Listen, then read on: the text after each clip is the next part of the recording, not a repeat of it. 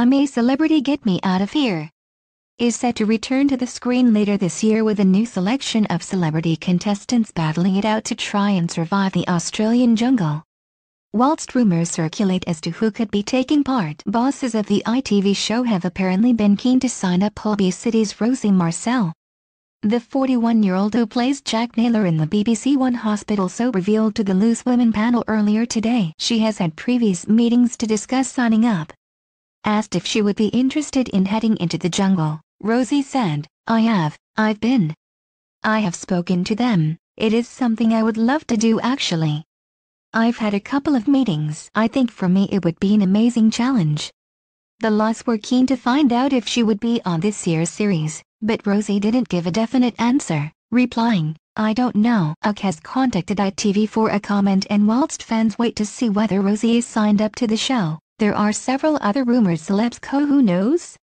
Express, following the 2017 series, which was a huge success and earned the title of the most watched ITV program, the crown is up for grabs once again. Nate and Chelsea star Georgia Toffolo won last year's competition, and Hollyoaks actor Jamie Lomas and comedian Ian Lee made it to the final. Whilst the official lineup isn't confirmed for this year just yet, there have been several actors rumored to be swapping sets and cameras for the jungle camp, and it could be a battle between the Coronation Street stars. Meanwhile, ex-Strictly Come Dancing professional Brendan Cole is also be rumored to be signing up. Michael Lavelle, Shane Ward and Catherine Tyldesley are also hot favorites to be heading into the jungle. Recent reports also suggest I'm a Celebrity bosses are keen to sign up TOWIE SOS and Who Dare Wins host Nick Knowles. He has allegedly been offered a six-figure sum, with an insider telling The Sun, they know Nick is incredibly popular, and they think he'd be great TV. Women love him, men respect him, and it'd be interesting to see if he's as practical in the camp as he is on a building site. The unknown source added, he's been offered this show a few times before, but this year they really want him on it, so they're bending over backwards and offering him big money. Former Strictly star Frankie Bridge, whose husband Wayne has previously been on the show, could make also an appearance.